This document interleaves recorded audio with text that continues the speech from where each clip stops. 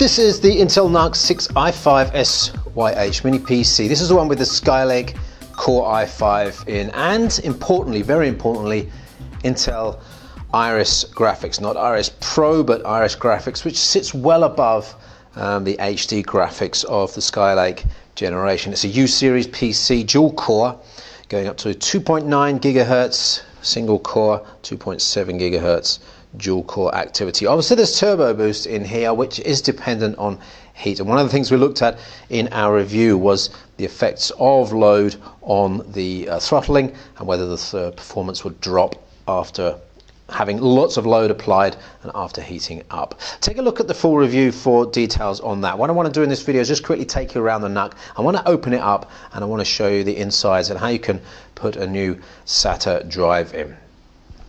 So here it is, and you're looking at the front here. So we've got a headset port, we've got a couple of USB 3 ports, there's a little indicator lamp there. On the top, the power button. Remember, this isn't a battery powered unit, although it's portable, it's not battery powered.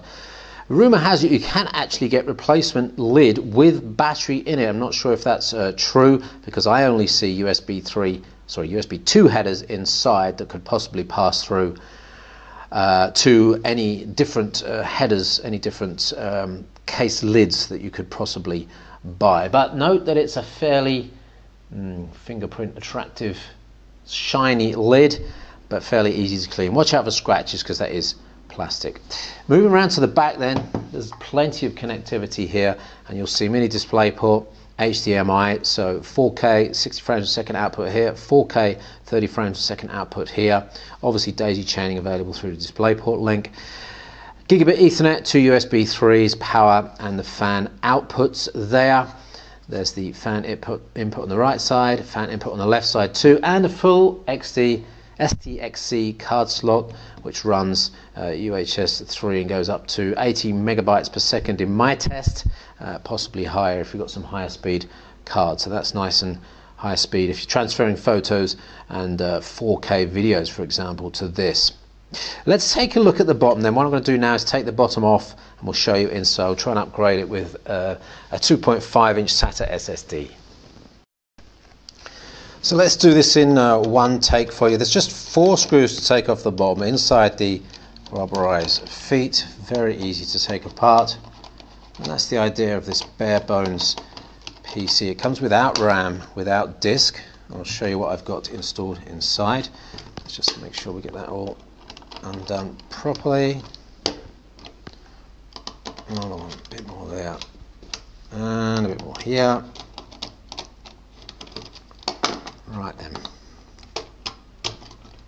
Right, be careful, there's a cable, so you just pull that to the side there and you can see inside. So let me just lift it up slightly for you so you can see inside.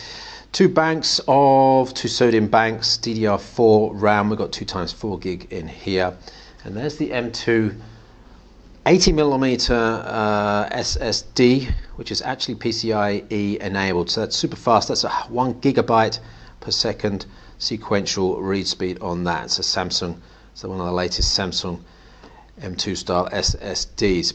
Now let's just pull these 2 headers off here. There's a SATA header that goes into the base, and there's probably the power for that. I'm going to pull that away, and then we're going to take a look at the head, and this is where the 2.5 inch drive bit is. If you look in there, you'll see the connector, and all we need to do, and what we're going to do, is take a 2.5 inch SATA drive here and just slot that in. I think it's 9.5mm size, and that is pretty much it. You probably want to make sure that you put a couple of screws in. There's one position there and one position there, but it is fairly tight. There's just a couple of clips that are pushing in and holding things tight there. So all we need to do then is reconnect to the header. Now connect the power header first. It's fairly straightforward, he says, and then that's SATA header there, then that is it. So very, very easy to add a SATA drive there, or actually any 2.5 inch SATA drive. Can be SSD, can be spinning, so 2 terabytes should be no problem there, not too expensive, giving you a nice opportunity to install the OS on that fast SSD and then use storage on the SATA drive. So let's now connect everything up to the screen and see if that's working. Mini DisplayPort, power, and let's put the keyboard and mouse in as well. Turn that on.